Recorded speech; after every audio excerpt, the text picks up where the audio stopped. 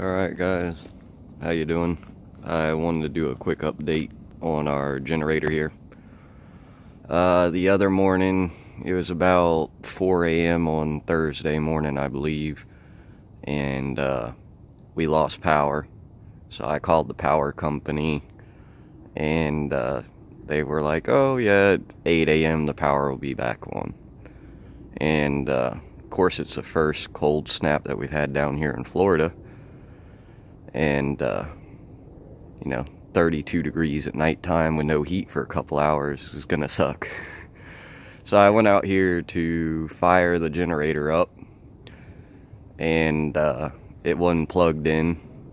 We don't really keep it plugged in for the block heater or the battery charger because we fire it up on a normal basis, and you never really have too many cold snaps here. So came out here to fire it up at about 4 in the morning, 30 something degrees outside, and believe it or not, fired up on the first start. It ran for about 10 or 15 seconds and stalled out. So I went to the panel, opened it back up, and tried to restart the generator. And when I did that, the unit wouldn't re-crank. So I got a couple tools real quick and started trying to diagnose it, trying to get it fired up. And no matter what I did, the battery was charged, checked all the wires, connections, and tried to crank it again. Tried to crank a couple times, and this unit has the Decision Maker 550, the digital control panel. And after 2 or 3 times of it trying to crank itself, it displayed the error code on the unit saying rotor locked.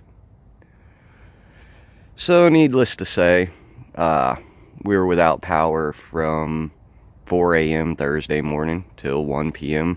Thursday afternoon, which really sucked. So I tried to call up TAW in Tampa to get someone out here to come and look at the generator. Still hadn't heard back from them. I called them Thursday morning, today's Saturday. Still never heard back from them. So I was looking around and I decided to call ACF Power Systems, and they're based out of Orlando and Tampa as well. But they are a Generac dealer, not a Kohler. They do service Kohler units and all makes and models, but their primary deal is Generac, whereas TAW is a Kohler dealer.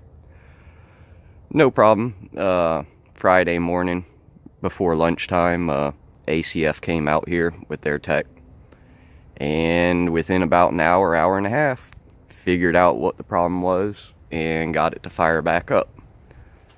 So apparently the reason for the locked rotor code is in the Decision Maker control box there.